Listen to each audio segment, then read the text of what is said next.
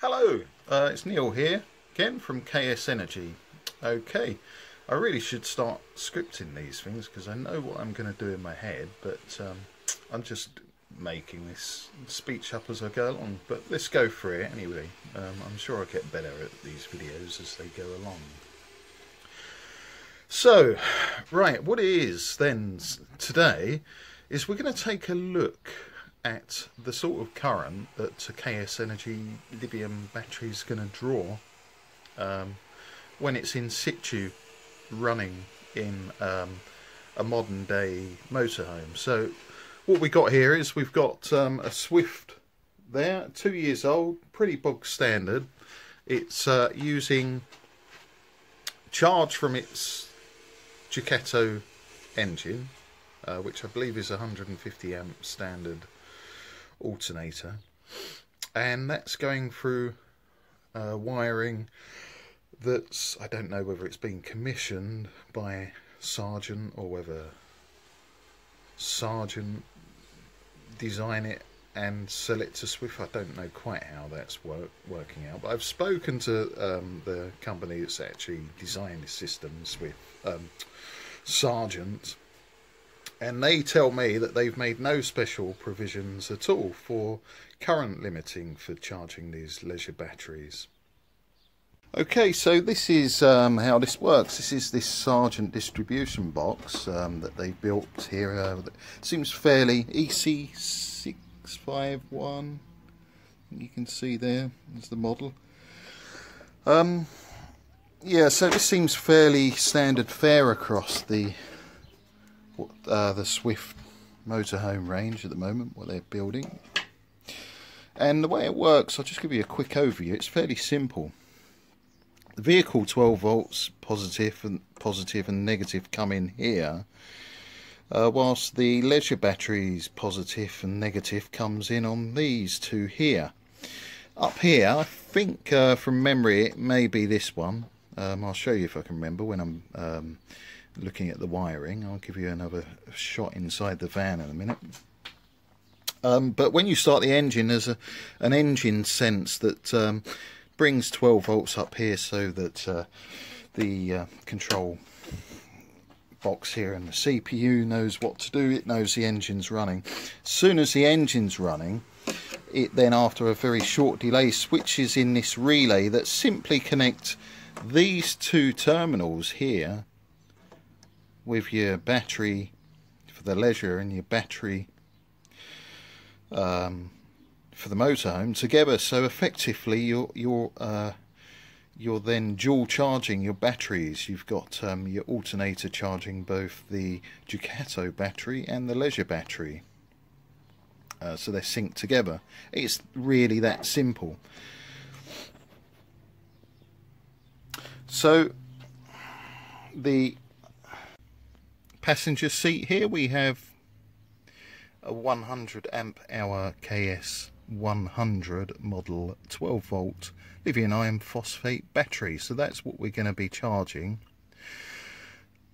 I've run this battery flat, so this is quite important because this then minimises the internal DC resistance of the battery, and it's going to therefore draw the maximum possible current it can once the engine's running from the alternator.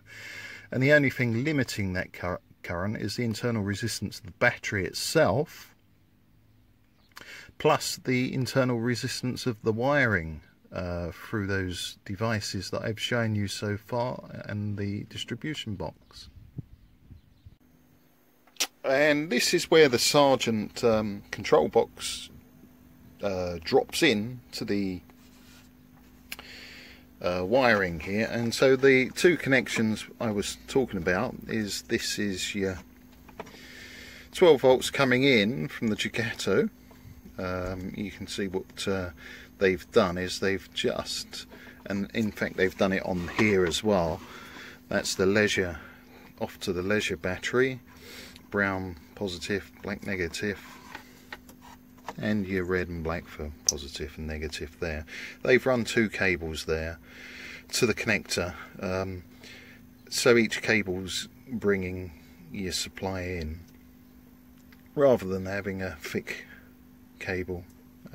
Whether that's keeping costs down, it's probably a bit more efficient, so that they can use, in the design I should imagine, so that they can use smaller connectors here for the current it's got to carry. So what I'm going to do is I'm going to join these connectors together. That's what would be happening in the Sargent when the engine's running, but we're going to take then a look at the current that is being drawn by the KS Energy battery in situ being charged. So give me a moment and I shall connect this all up for you. And here we go, approaching the moment of truth. So these two connectors are connected parallel now.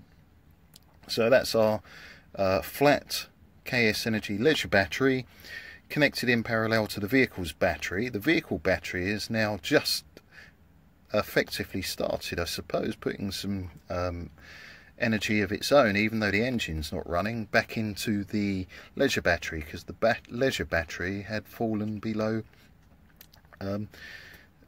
12 volts, and eventually it had got to the point where the internal battery management system had shut that off. So it's now back on. It's 12.66 volts there. The ignition is on here, but the engine is not running. I shall start that in a second.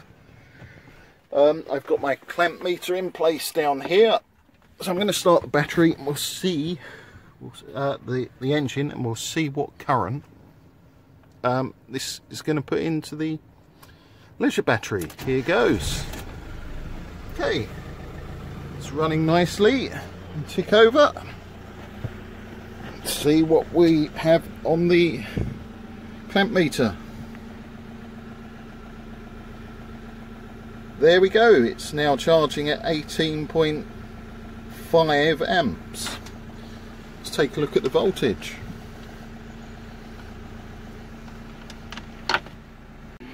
And at that current, here we go. So we've got almost 14 volts on the button there coming in from the alternator. So that's great. I'll summarise in a moment.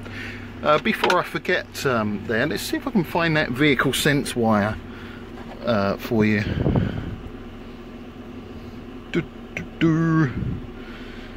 Yeah, here we go. So this sense wire comes in on this connector here, the white one, and it's this blue and white striped button.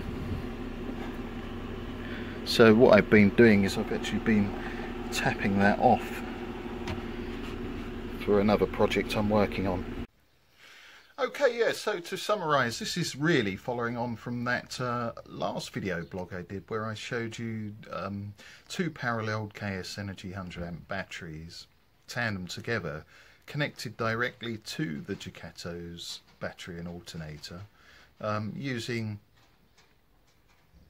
I was using 100 amp rated starter cable.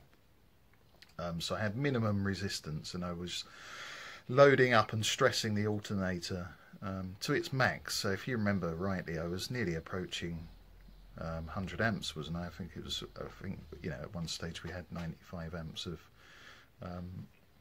charge going straight into that those two twin batteries. So that was fab. I mean, you know, they were charging at double quick rate compared to what we would see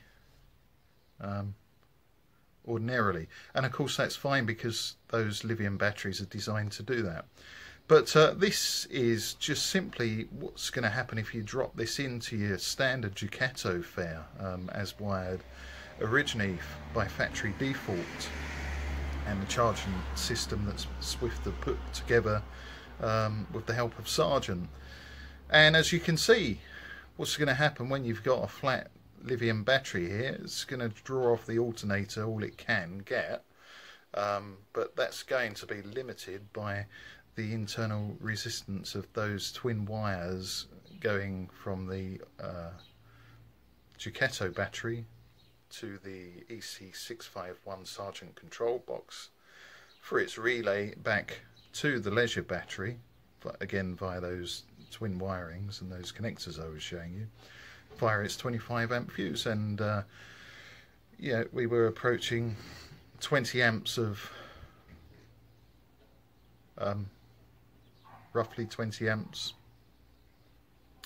of charge current being put into the leisure battery, the lithium leisure battery there.